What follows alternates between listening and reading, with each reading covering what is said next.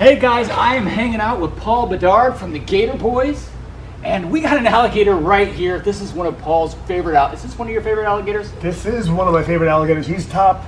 Well, right now he's number one because he's right here. You don't want to make him mad. Your favorite alligator is always the one that's right in front of you. Pretty much.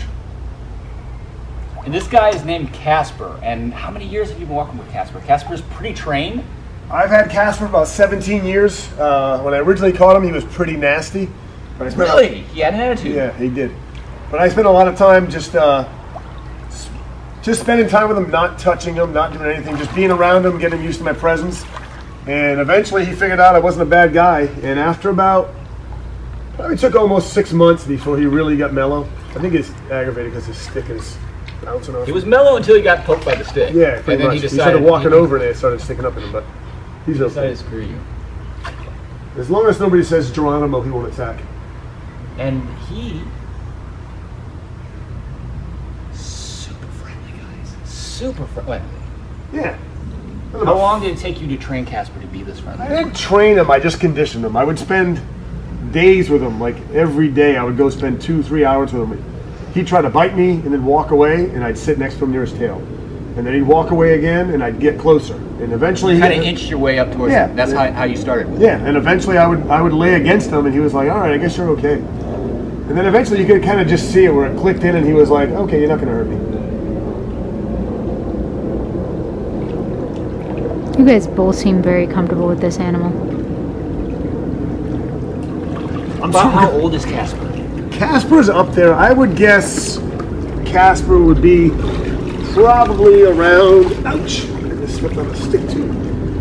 Casper, you're right, that's awful. Now you know how I feel. Yeah. I would guess Casper would be somewhere around 40, 50, maybe even 60 years old. 60 years old? Possibly. That's old for an alligator. Yeah, they can live, they say, up to 100 in captivity because obviously they get medical care. There's a lot less stress here. But in the wild, he would be about maxed out. Well, he has to compete with other gators too, right? He has to have that higher energy level in order to be able to. Yeah, I mean, if he gets sick, you know, he's maxed out pretty much in size. I don't think he'll get a whole lot bigger than this, but he'll start growing the way we do. We get older, we start growing this way. So he's probably not going to grow too much longer, but he'll get a little bit thicker. But in the wild, he might run into an 11-foot alligator that outweighs him by three times, and have a brawl. Yeah, if there's a territorial. Where does Casper come from? He's not gonna. Did you catch Casper yourself? Yeah, out of the wild. Yep.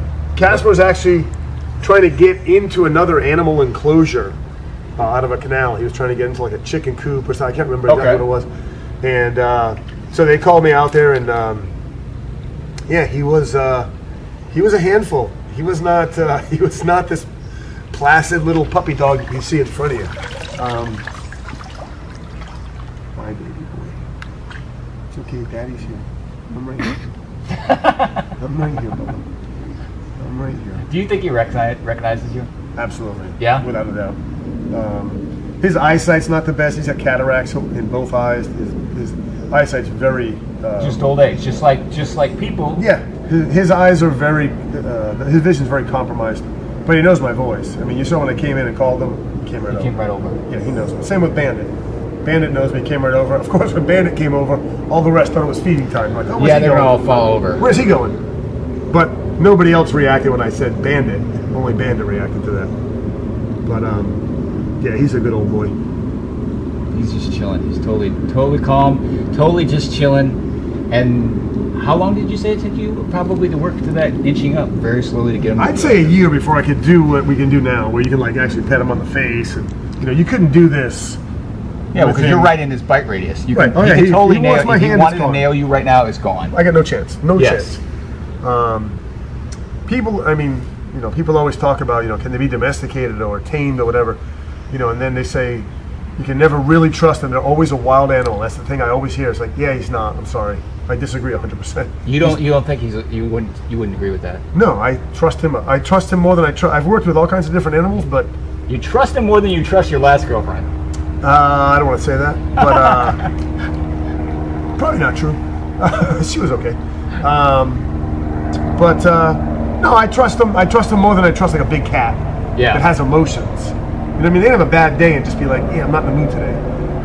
These guys are fairly robotic, and they're going to give you a pretty constant. A little more dependable than and if he's in a bad mood, I'll let you know he hiss at you. He's not going to bite you anyway. It's just he'd be like, shut up. Who you kidding? He hissed like 5 times. Yeah. But you were swimming with him. Yeah, but he's not going to do anything. That's his way to say, come on, man. Come on, man. Like, leave me alone. But, yeah, if you were to be rough with him, I mean, he's going to defend himself like any animal. Same as your dog.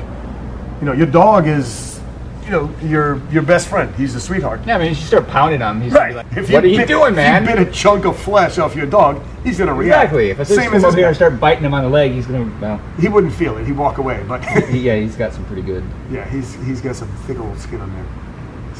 So you've got a YouTube channel that you just started, right? We're starting it, yeah. What's the name of it, man? I think we're gonna call it Gator Boy and Inspector Planet. I'm not sure where it's kind of in the works. Probably just Gator Boy. You guys, just Gator Boy? It may not be Gator out Boys. there yet. It may not be out there yet. But if you guys happen to, I don't know, check. When do you think it'll be out there? Month? Nah, probably like I'm thinking December. In December, come back in December and go out and check out Paul's channel. Yeah, just go check out Tracy at Instagram, Inspector Planet, and then she'll let you know. She's into all that stuff. With that stuff.